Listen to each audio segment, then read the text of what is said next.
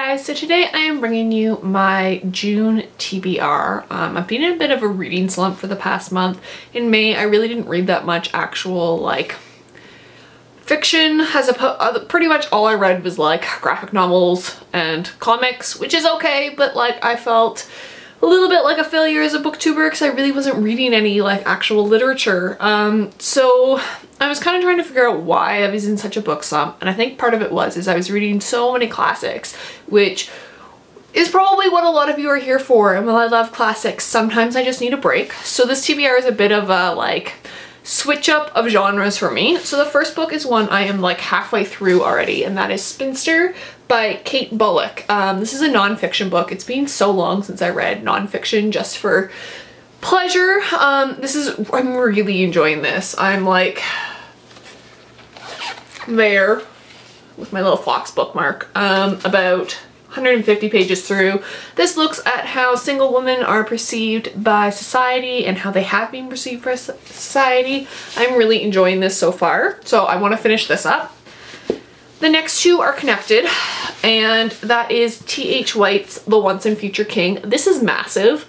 This is weighs a ton. The font's pretty thick. I have this beautiful hardback edition, so I'll probably be reading most of this at home. One of my profs really recommended this book, and it was one of my favorite profs, so I decided to pick it up this summer. And then the follow-up is another one that he recommended, and that is H is for Hawk. Ow, I just hit myself in the head with the book, by Helen MacDonald.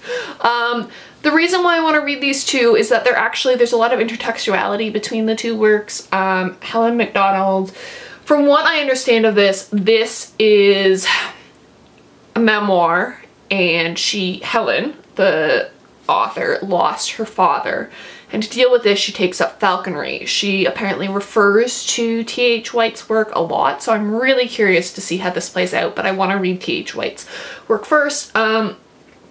I'm not sure how I'm going to take to this. I haven't really read a lot of things about grief, and this hits very close to home. If some of you don't know, I actually lost my father when I was 17. So I'm really curious to read this and see how grief plays out and see if I can recommend this for people who have lost a parent. So that's basically what I'm going to be reading for the month. I feel like T.H. White's The Once and Future King is massive enough that it basically is a TBR in and of itself, but you know, that's how I like to roll, and hopefully by switching up the genre, by reading some nonfiction, by reading a memoir, and reading some fantasy, I'll get out of my reading slump and I can get back to my beloved classics. I will see you guys next week with another video. Bye!